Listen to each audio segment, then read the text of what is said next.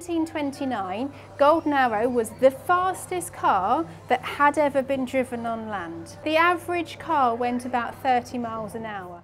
So Golden Arrow was built just for speed. It doesn't need to be comfortable, it doesn't need to carry passengers. So yeah, they built it quite low to the ground so that it's aerodynamic. It was much longer than I thought it was. It was also very bright. It was very shiny. I know a bit about cars, but that just pushed my knowing about cars past the limit. Segrave and the Golden Arrow broke the record at Daytona Beach in 1929 and achieved a speed of just over 231 miles an hour.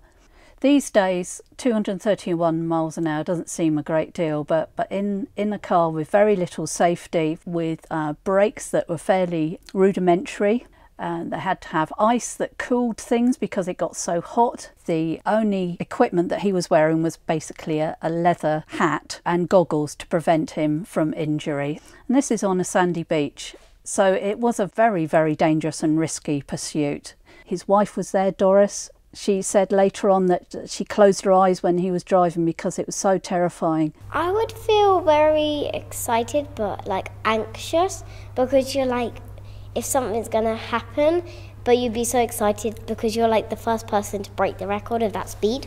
The sound would be so loud it would make you even more panicky probably. Well, the films that we have the Golden Arrow run are from a purchase we made at auction a few years ago. And these are home movies that Henry Segrave himself shot. When this record run was recorded in 1929, cameras weren't able to record sound. So you only can imagine the excitement of the day just by looking at the expressions and the flurry of activity around.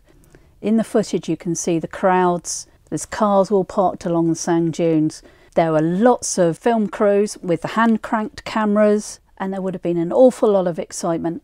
It was a big media event for its time. And it is a shame, particularly with the land speed material, that you can't hear the excitement of the crowd and the roar of the engines. So today I've been working with a local primary school with the silent film of Golden Arrow breaking the land speed record, and we've been using sounds to bring this film to life. So to create the sounds of Golden Arrow and the car moving, we've used quite some unusual sounds. We've been using a gyroscope for the engine, we've been using a metal food steamer for its wheels. We even got the kids to record their voices to make engine roars to really give it some excitement. We were like making different sounds with different materials. I created the sound of the ice going into the Golden Arrow. The next scene, they're filling the ice for the brakes. I don't have a car, I don't have a large bucket of ice.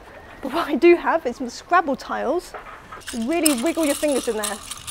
Sounds like a load of ice.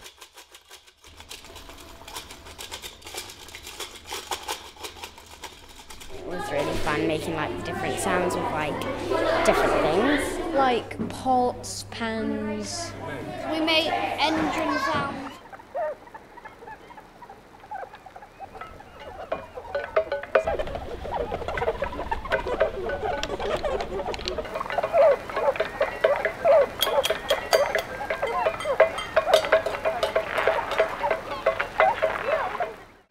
Like using fruit and like different and it foods was to quite make funny. different like sounds that were like, some were like cool and some were really disgusting. This is really useful for the sound of trees and young saplings growing. So Jurassic Park, the dinosaur eggs that were hatching, they used ice cream cones. I like the crunch of the celery. That's what I was going to say. If you are captured by a dragon, we can make the sound of them crunching us. We also kind of wanted them to get an opportunity to learn that, you know, with TV and film, you can use sound and music to alter how we feel and how we attach to people in our stories. And using just sound effects, they can change an event which is spectator worthy, you know, a fast car, and then they can bring in these sound effects and make it just sound like engineers having fun on a beach.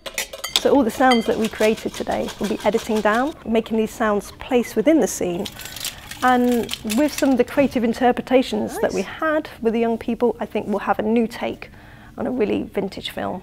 And the fact that we can now put some sound to that to bring that excitement really to life and to animate it, it means you're not just imagining it from the pictures, but you're actually getting the opportunity to feel as if you were really there.